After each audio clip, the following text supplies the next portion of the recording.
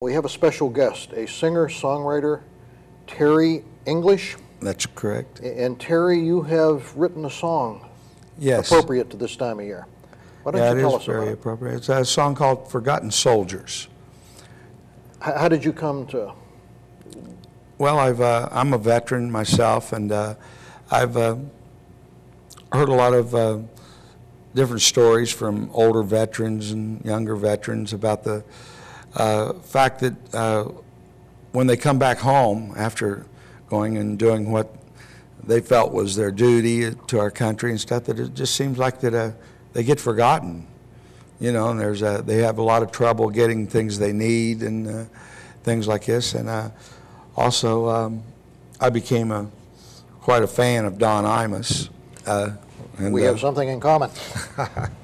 Well, he's very big on the fact that they don't get what they deserve, especially the ones who come back and they're amputees and they're you know, people who have lost limbs and things like that that will affect the rest of their lives and their families and the welfare of their families. And I feel like these people like that, they should be gold. You know, they should have the same benefits and things like that that these some of our senators and congressmen and stuff retire with for life. And I feel like these young people that's went over and fought and defended our country and doing what they think is right, when they said it's unfortunate for them what happens, I think that they should be taken care of just as well as the people that are sitting over here and the ones that sent them.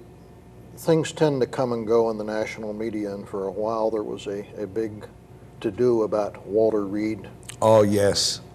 Yeah, that was, I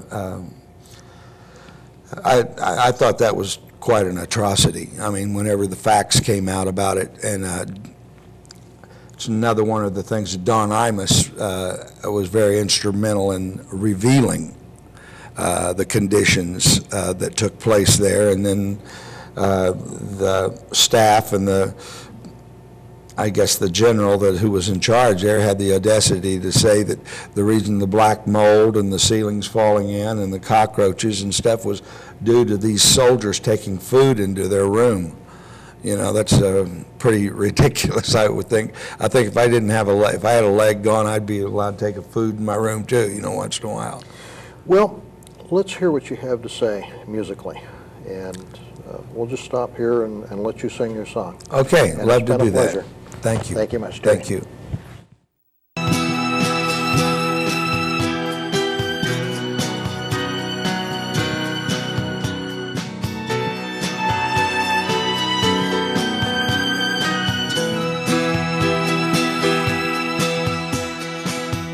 Billy's leg is missing. Susan lost her sight. Bombs explode, bullets fly, and people keep on dying. Where is the invader that threatened our homeland? I hear bin Laden's hanging out in Afghanistan. This war's not the answer. What do we stand to gain? The loss of these brave soldiers is such a wasteful shame. When these courageous soldiers are given a command, they go to fight and risk their lives in a foreign land.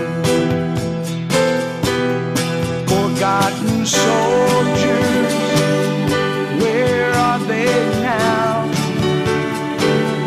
Are there any that you know in your hometown? Forgotten soldiers, why is it that way? Such an injustice, it's such a tragedy.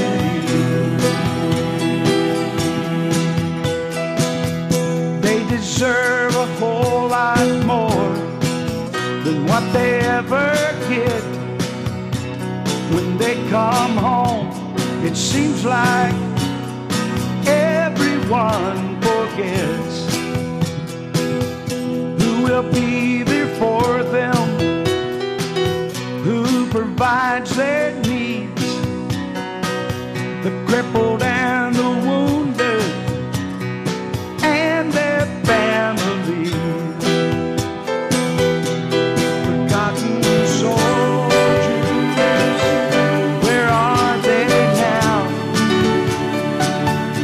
Are there any that you know in your hometown? Forgotten soldiers, why is it that way? It's such an injustice, it's such a tragedy.